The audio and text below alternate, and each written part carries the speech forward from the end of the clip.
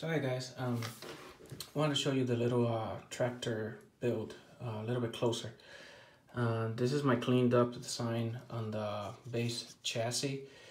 Of course I have to make the actual cover and the bars in the back and everything, so it actually looks like one of the tractor pullers, but this is the working part. I went ahead and cleaned up the design. The videos that you've seen, I've been using this one. When I made this one, I just wanted to give it a little compartment for the battery so it'll sit real low, as low as possible.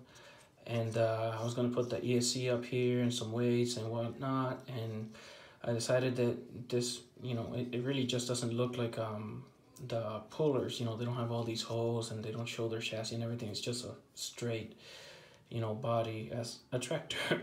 So I went ahead and did away with that and I made it all flat. Battery, I still have it sitting way low, just because I wanted to have the little bit of a the ability to take it out and put another one and all that stuff. Everything, as you can see, it's inside the chassis itself, and everything's in the right position. The only thing sticking out, of course, is going to be the plug for the battery, again because I want to be able to take it out and put it back in. I have the switch so I could turn on the ESC.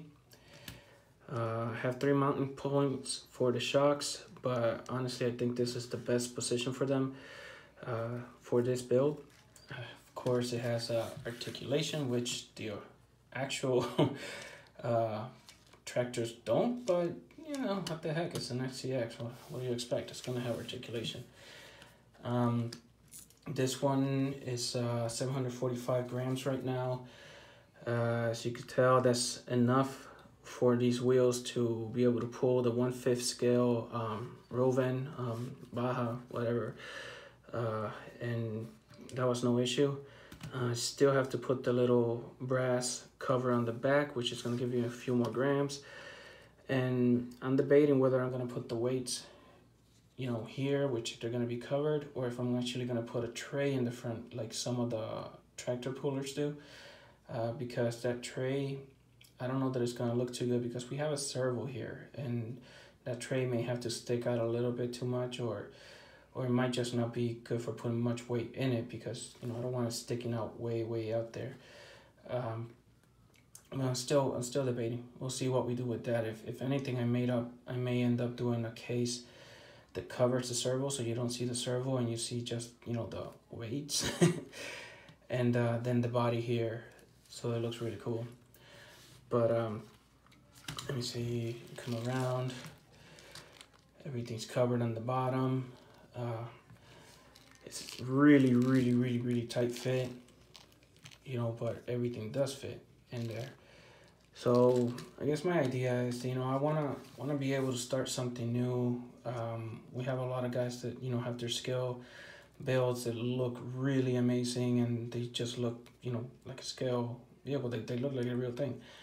I'm not good at that. I mean, you guys know from my videos, I'm not good at building those. I don't have the attention to detail that you guys have, and your rigs just look awesome. But I just like to build stuff, and I get done with this one and I'm going to tear it apart and build another one. And, I just got done doing the Fat Girl. I posted a few videos of those. And like I said, I'm on this one now. And when I get done with this one, I'll build something different. So I don't have enough time to sit on a build to be able to make something as intricate as you guys make that it just looks so awesome. And if I did, I wouldn't be too happy because at the time that I'd be done, I would want to tear it apart because I'm not going to buy another SCX to build another vehicle. This is my only SCX24 and I use it for all my builds, and I just take it apart and build something new. As you could already tell from the last video, my son really likes this one, and he's been pulling everything in the house that I could tie it to. Nothing has broken on it as of yet. I guessing with the weight that I have right now on it, it will start spinning the tires instead of actually breaking the gears. So it doesn't have enough traction, at least not on tile, to be able to break anything on it yet. once I get my metal gears, then I'll be able to really push it. But as of right now, nothing has broken. And you know, my son, he doesn't really care for gears, so he just guns it sometimes. And with that roll vent, that thing is super heavy. So you guys saw from the video, it's mostly all aluminum. So it's a good 20 pounds on that thing easily. And it pulled in no problem. So like I said, I'll try and finish this up, and hopefully a bunch of you guys will jump on and start building your own tractors, and maybe we could start doing some, you know, pools and compare them between each other and just posting on them. And you know, you guys, the skill builders, I know you're gonna make a really amazing one that's gonna look better than mine, but I have the first one, so whatever. Anyways, I don't know, that's where we're at. I'm debating which one I want to build still, because I want to copy from one of the ones that are really famous out there. But you know, we'll see which one I pick. Let me know what you guys think. 370 motor, adapter plate, stock ESC, 350 milliamp hour battery, stock servo, millstone hex, and overweights, you know, not in the front. I have the overweights in the back. I made an adapter here so I could hold on the BBs in there inside of the wheel, and then I filled up the tires with BBs. I still have some gives, you know, so it's got some grip. Same thing in the front, you know, they're not fully, you know, filled in. But front ones weigh 55 grams, I believe, each. That's without the hex and everything, just the tire and wheel. That's a barrage tire and wheel.